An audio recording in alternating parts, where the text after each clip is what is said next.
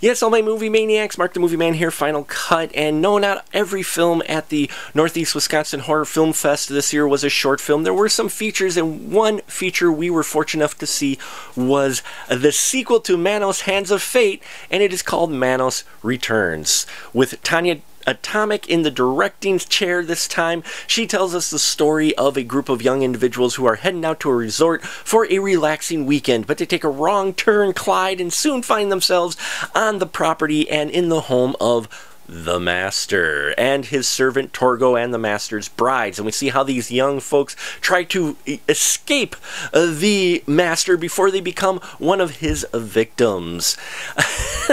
What I enjoyed about Manos Returns is the fact it didn't try to be more than what it was, and it fully recognized the first one for what it was. It embraces that. It has that spirit of the first one, but the execution is much improved. Tanya Atomic bringing her directing skills to the forefront, making the most of this material that she has, keeping that spirit alive of the first one, keeping the energy, keeping the characters feeling very similar to the first one, but they have changed over the years, and I really enjoyed that take on it. Now you got Jackie Neiman Jones returning, only this time she's an adult Debbie, where she played the young Debbie in the first one, and it was great to see the take of where they took her character, and I thought Jackie did well in that role. And Tom Neiman, yes, the late Tom Neiman, the original Master, gets to reprise his role as well, full Master garb and everything. It was great to see him back on camera. Doesn't have a lot of scenes, but where he does show up, it was great to see.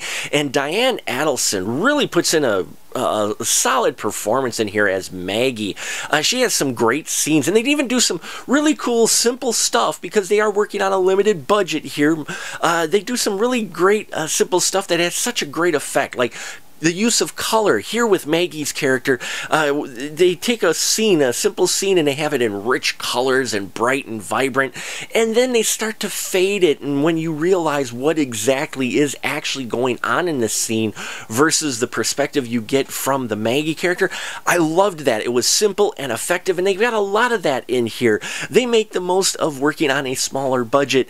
The blood effects in here, I enjoyed it. It really had that visual look that was similar to the first one, but again, still got a little bit of a modern look to it, and I liked that quite a bit. The brides were hilarious. You could tell these actresses were just having a lot of fun in these roles that they had. You know, Stephen Shields plays Torgo in here, and he felt like the original Torgo. I think he caught the essence of that character, the nuance of that character, and he really brings that to the forefront, and I enjoy his character quite a bit. The script was fun. It was not too heavy at all. I did like the dialogue as well in here, and yeah, it's a fun indie film that's shot on a micro budget and makes the most of it, and it's not mean-spirited the original at all, which I appreciated the most. So if you're a fan of Manos Hands of Fate, you should seek out Manos Returns. I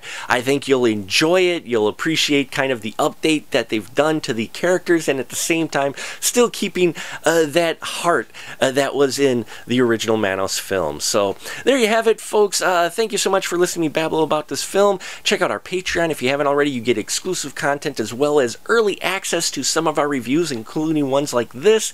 We're cheap and easy and have a lot there, so check that out. Also, subscribe to our channel if you haven't already. I appreciate your support, and until next time, remember, keep that ticket stub.